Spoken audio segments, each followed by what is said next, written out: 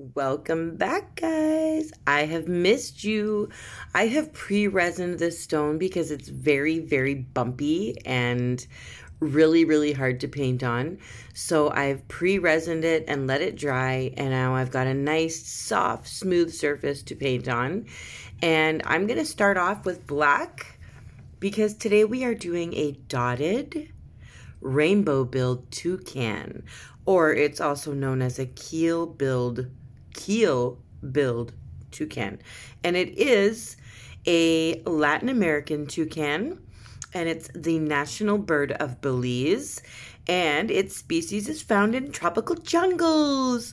I love color, so why not paint a bird with a rainbow beak?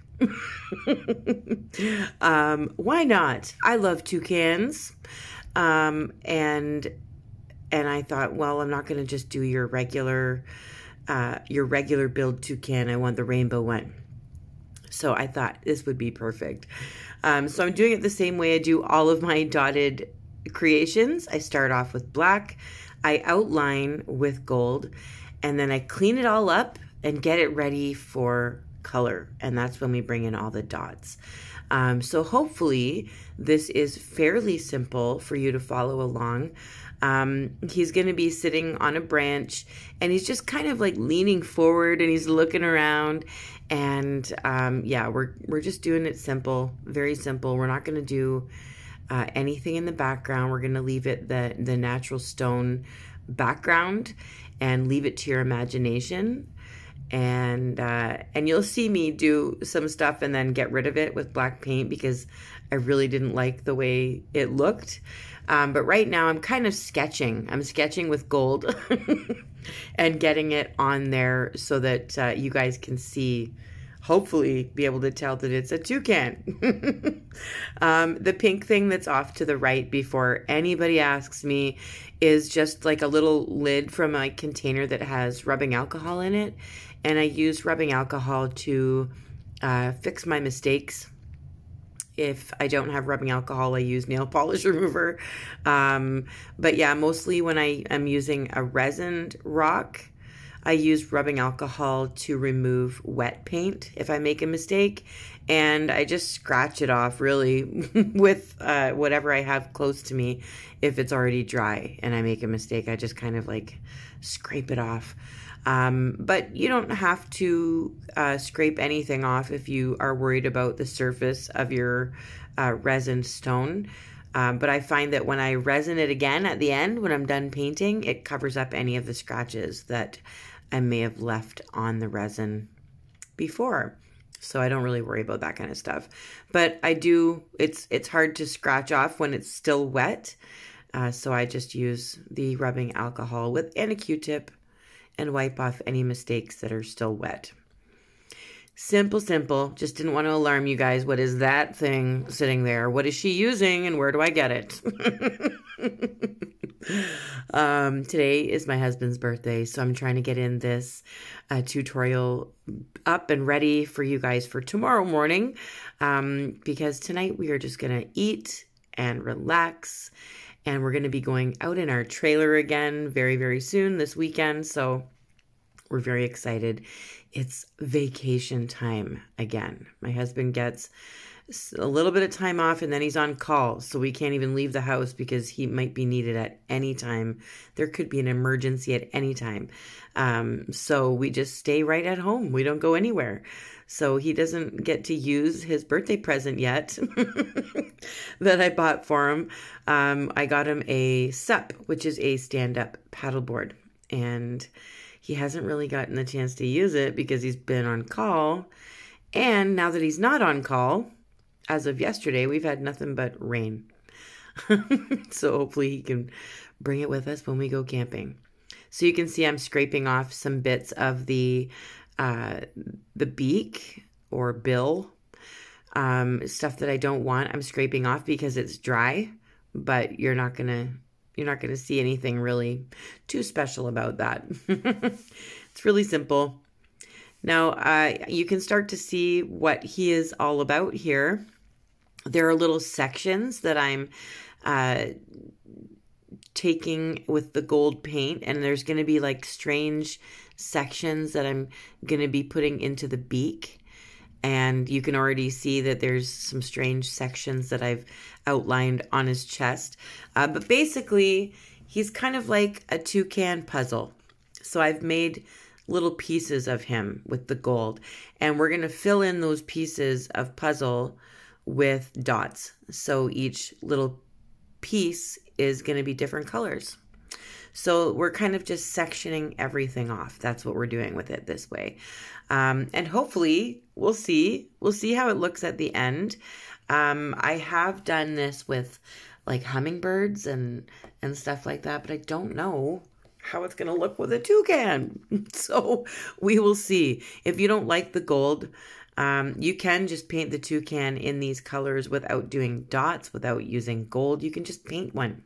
You can use my idea and paint it the same colors, but remove the dots and remove the black and gold. It's totally up to you. I like dots. I like gold. We're not going to be putting any glitter in this, although I probably could have. But this time, just gold and dots, color, just how I like it. And you'll be able to see every section a lot better once we start filling it in with color. So keep that in mind. Right now, it looks a little bit weird. He looks a little strange. But I'm hoping he's going to be very majestically beautiful. Does that even make sense? Very majestically beautiful. Oh, welcome to Rachel's Rocks. If you are new here, please hit the subscribe button so that you can hear my ridiculousness every time I post. Hit the notification bell just so you don't miss out on Rachel's mess-ups. So I'm starting kind of with the dots a little bit bigger at the bottom of his chest, or at the front of his chest, but lower to the bottom, the dots are bigger. And as I get up closer to the eye, I'm going to make those dots a little bit smaller. And then I'm going to change the color around the eye. It's going to be lime green. But right now I'm using a nice bright yellow. Don't forget to check below this video in the description, because everything you need to know, including paint colors, dotting tools, my resin tutorial, where I get my resin, everything, paint colors, everything's all going to be listed below. So if I hold my paint up and you didn't get the chance to see the name of it will be in the description of this video. I promise.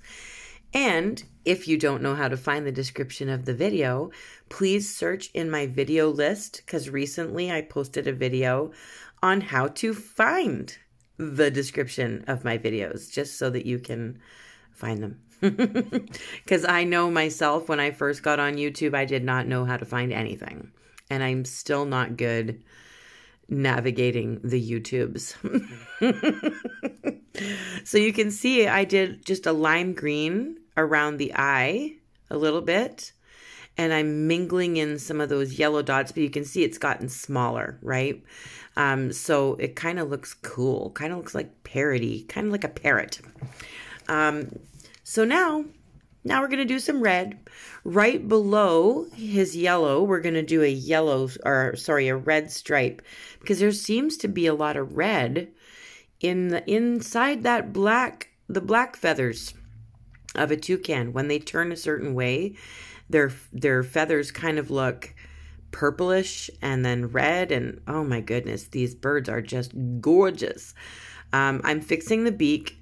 Ignore, because I'm just changing. I didn't like the way it looked. It wasn't long enough. Like the one area didn't go enough to the right for me, so I had to erase that and fix that before I start adding color. It just wasn't what I wanted it to be.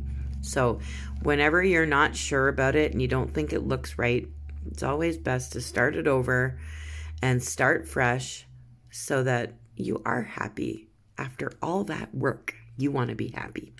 So yeah, I wanted to fix it. It bothered me. It's still going to be the same way, just that one area that I just put in there with gold, it wasn't long enough. It didn't go close enough to the eye for me. So I changed that. But once it's done, you guys can pause it and you can see what I've done there, or you can take a look at pictures of this type of rainforest toucan, and you can figure out yourself how you want to do their beak or their bill. Anywho, I'm using different shades of red, like a nice bright apple red, and I'm just kind of adding a little bit of orange into it as I go along. So I'm changing that red to orange. And then eventually, when I get to the very edge of this little area, it's going to be pure pumpkin orange. So we ombra'd. Ombre. Instead of ondulé, it's ombre. And yes, red to orange. That's how I did it. And I'm going to do, you guys have seen me do ombre before, where I just kind of mix the colors together and they just kind of flow from one color to the next. So I'm using Calypso Sky, and I also used Cayman Blue for this part. So it was Cayman Blue, but then I lightened it a little bit. You can see how it went from Cayman Blue to Calypso Blue. Now I'm doing some more lime green. You guys can tell, obviously, I'm using the same color that was around the eye. And there's all these strange little designs on the beak, but take a look at some pictures. There is a method to my madness. Take a look at some pictures of these rainbow-billed toucans on Google, or whatever you like to search, whatever your search engine is, so that you can see what I'm getting this crazy design from. I added a little bit of green to yellow so that I could lighten the top of the beak. So it goes green and it changes to a lighter green because I added yellow. You guys will see that as well. You might not be able to see that color change well right now, but you'll be able to see it once it's covered with resin. The colors are going to stand out a lot more. So I just put like some little sprigs of hair, or feathers, I guess, not hair, but looks like his hair sticking up. And that's black. I'm also going to be filling or leaving that black because that area is dark. I'm using lime green, but I'm going to change it to bright green, which is a little bit darker. There it is. And I just mixed the lime green in with the bright green just to change that color a little bit, make it darker at the bottom of the beak.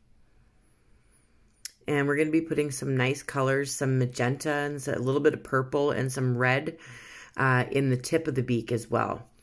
Now in these little weird, they look kind of like crocodile teeth on the beak. I'm putting those in like a dark classic green. So it's like a darker green. And here we go with the red. And then we're going to change that red to magenta. And if you need to pause it so that you can like sort this out and take a look at pictures, by all means do that. Do whatever you do and take as long as you need to take to make this beautiful.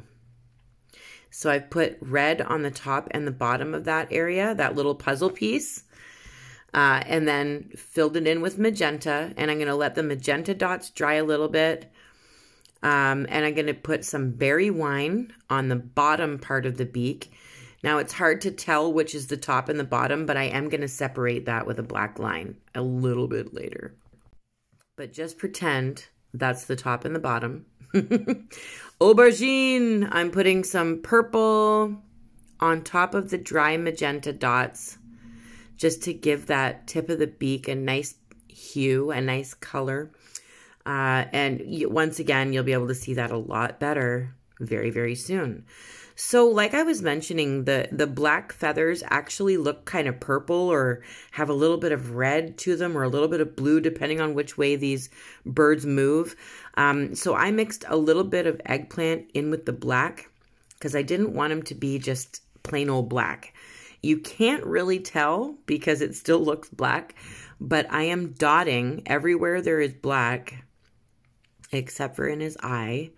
I'm dotting it in this deep, deep eggplant and black mixed together. So it's not quite black, but it still looks black to you guys. I can see the purplish hue to the black dots right now, but you guys can't, so I'm sorry.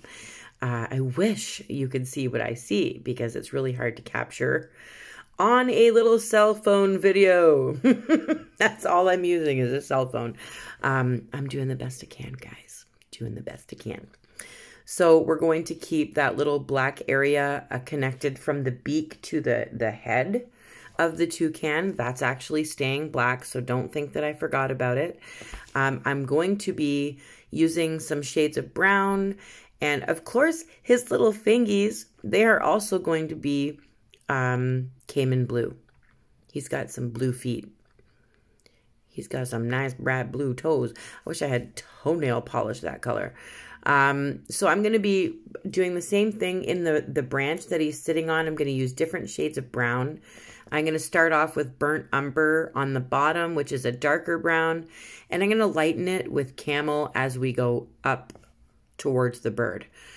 So you'll see that happen slowly but surely. And I'm simply just adding the camel color. And I'm going to add some leaves as well. Once I'm done here, you'll see that it'll all be done right in front of your eyes. Super simple. I'm not changing or worrying about the size of dots in the branch like I did inside the bird and in the beak and stuff like that. You kind of want to keep the dots small when you're working in smaller areas, but if you have a bigger area, you can definitely fill it up with bigger dots like I did on the chest of this beautiful bird. So you can't really see my leaves very well. Hopefully you'll be able to see them a little bit better in a moment. I just didn't add them before, but I decided later on, yeah, we need some leaves. Why not? I am just going to use bright green, the same bright green that I used on the bottom portion of his beak.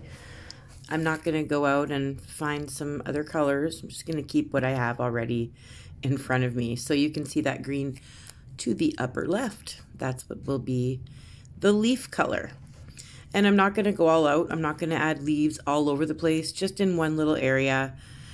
He found an empty part of the branch to rest on and hunker down for a little bit, just kind of chill. So here I'm adding the camel color to the burnt umber, and we're just lightening that. And I'm going to mingle in some of those dots to the darker brown, and then they just kind of flow better when you do that. So you'll see that change go all the way, and then I'm going to add a little bit more, and it'll be a little bit lighter. And then all I'm really going to do is outline everything in black and make sure everything looks the way I want it to look before this little guy goes for his resin bath. That's my favorite part. I love that part. So I usually would like to do an episode of What's at Your Desk, but everything at my desk is about to be resined, so I can't show you. My next tutorial, I will show you what's at my desk. How about that? Does that sound good? I've had a few people appreciate that so they could see what else I have going on besides my tutorials, and I think that's really nice, so thank you. I appreciate you appreciating me. If you don't like the color of his toes, or if you think there should be a little bit more detail there, definitely do that. More leaves, do that. If you want like more of a tropical looking leaf instead of a made up one like what I've just done here, I have no idea what kind of tree branch this is. I don't know. You tell me. You look at the leaves and tell me what kind of tree I just painted, because I really don't know. And that's okay. But see, I'm just using smaller dots for inside those leaves, so I'm more careful when I'm in the smaller areas like I was in the beak and in the toes. I just use a smaller dotting tool, or you can use toothpicks for smaller areas like around his eye. So you don't have to go out and buy all sorts of tools in order to do this. But if you want the fine lining brush that I use, I also have a tutorial for that. So make sure you check the description of my videos. I usually list my fine lining brush tutorial in every single one. And I'm actually really hoping to get a line of brushes out that I can put in my Etsy shop and sell to you guys, so that you guys also have a fine lining brush without having to worry about doing all the cutting and snipping and possibly throwing in the garbage afterwards, like I've had to do in the past. So looking into it still, guys, and still working on merch. I've been far too busy with my kids being home, and they don't go back to school. I'm keeping my fingers crossed, but numbers are really, really low, and things are doing well, and we're being very safe. So hopefully the kids are going to be going back to school after the first week of August, or sorry, first week of September. But we'll see. And then I'll be able to get lots of stuff done once they're in school. But it's been one heck of a, not even just a year. It's been since the pandemic hit. So since March of 2020, it's been a bit crazy. I gave him a little light in the eye to bring him alive. And then we're going to give him a resin bath. And he's going to get all shiny and cozy under that glassy surface. I'm just making sure that everything is the way I want it to be before I send him that way. And guys, this is my favorite part. I always like to have a little bit of glitter, so I didn't put glitter on him. I wanted to show you some glitter prior to seeing him resined. How about that? I'm wacky, but you gotta love me. Look at that. Look at the color of this guy. He is beautiful. I like the dots. I like the chest area. The dots look like really cool when they go from big to small.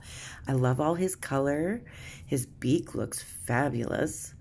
And even though we didn't add any glitter to this guy, he is sparkly. He looks beautiful. We brought him right to life with that light in his eye.